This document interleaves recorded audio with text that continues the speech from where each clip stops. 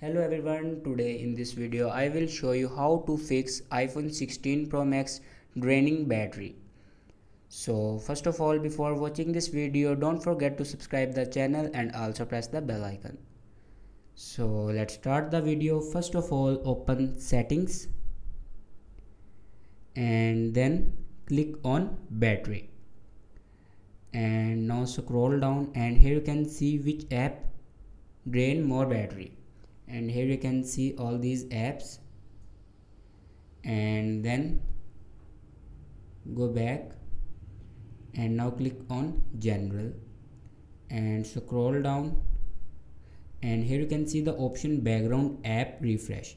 Simply click on background app refresh, and here you turn off the app who drains more battery, then simply turn off.